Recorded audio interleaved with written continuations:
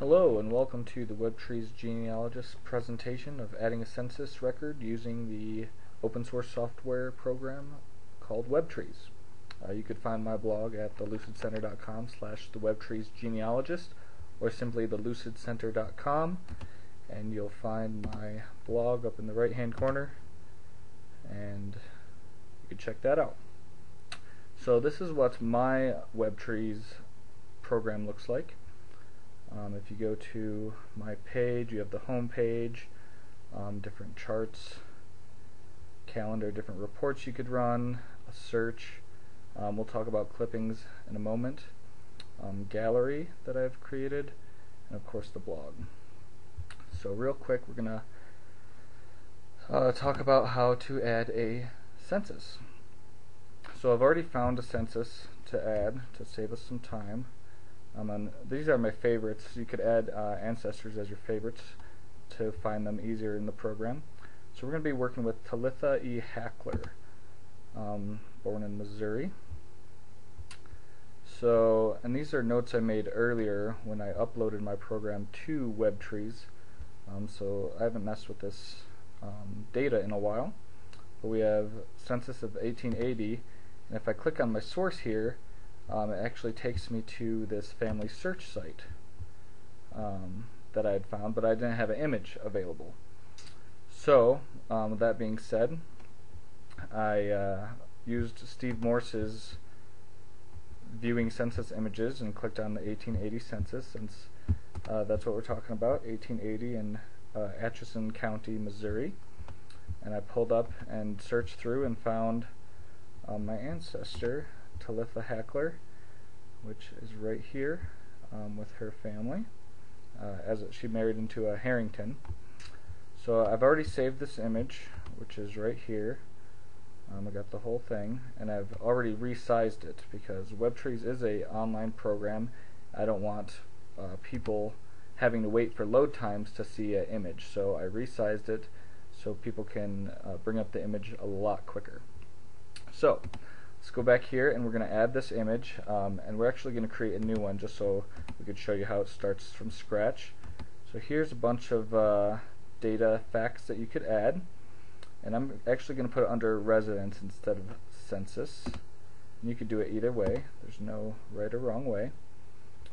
So we have date. We're going to put in 1880. Place. If we look back here, it was Dale, Atchison, Missouri. So Dale, Atchison, and we've already inputted that in this program before, so it pops it up for us, which is nice. Then I'm going to go down to add new source. Now, this isn't exactly adding a new source. I already have an 1880 source. If I wanted to add a new source, I would click this button right here. But since I already have the source, I'm going to put 1880. It should pop up, and I have two there, but I've been using the USA Census one. I've been meaning to get rid of the other one. And then for media objects, now I need to add my object that links to the source, so the census image that I've already saved and resized. So I'm going to go to here. It's going to ask for a source ID again, and we're going to click in that 1880 again, since that's where. Now it's going to pop up with everything I have that says 1880, because you can link it to anything. But again, my source is S5, the 1880 census. I'm going to choose my document, which is going to be, I've already got it in my resized photos. So I'm going to search for Talitha for my ancestor. Oh, maybe that's not it. Let's try 1880. And we have, shoot. Let's go back to resized photos for 1880. Here we go. Talitha, Hackler, and Harrington family. Must have been in the wrong folder. So as you can see, the image isn't the full census because I cropped it to make it easier and smaller so people could see it on the web. So I'm going to click that. It pops up right there. This is automatically going to generate a thumbnail image, which is helpful because I don't need to make it myself. Or you could choose to upload your own thumbnail if you want. If you want to change the name of it, you can. I usually don't. For the folder names on the server, So in my gallery, I have different folder names. So if you choose these galleries, it's going to choose specific images. It's not going to show you all the images. So I could actually choose those. But since this is a census image, it's not really entertaining for an album. But you can if you choose. It is a JPEG. And here's where I could choose type. And webtrees organizes your documents into types. So you could choose photo, or painting, or newspaper, or microfilm. So I'm going to choose document for this one. I would choose certificate if it was a birth or death certificate, but since it's a census image, it's a document. Our highlighted image tells us if we want this image to be this profile picture right here. So since it's a census, I'm just going to click no for highlighted image. And we'll click save, and we'll watch it upload down here. So now it's uploading. It was quick because I cropped it already. Now it's going to give us a reference to that media object, M703. And if I actually type in that, oops, it's going to pop up with the 1880 Harrington family in Talitha. Okay, so now we're going to add. And this is automatically going to refresh for us. And as long as you're the administrator, you could change it to where everything's added automatically and doesn't need approval. So we'll see our residence here for 1880, age 36, and then if we click on source, it pops up with the census image, and you can zoom in on that. And you'll see Dale in Atchison, Missouri, and there's the family right there. And that's how you add a census image to a webtrees person. Now, one thing I want to note is that she has a lot of people in her family right here. So she's got her daughters and sons with her. So instead of doing that whole process over and over again, we could click this icon right here, and this is kind of the clippings cart.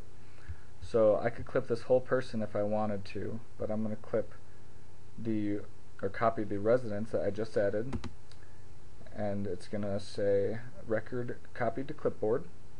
Now I'm going to find her children that were listed in that census, which is Melissa, David, Rebecca, John, and Elisha. So we have here Melissa, and all I have to do is go down to add. This is from clipboard, residence 1880, and I click add. And then we have David, find David, I'm going to add that. And then Rebecca and John, so we got Rebecca here. Add that. John. So you can see how easy this is to add census data to everyone in the family with a simple copy and paste type of feature. So again, he's got the census listed with that old link to family search that didn't include an image, and I'm going to go down to here, add the residence, and then we find residence 1880 with the census image. And I could always go to the 1880 census here and delete that if I wanted to, so that way it's a little bit cleaner. So thank you for watching the webtrees genealogist.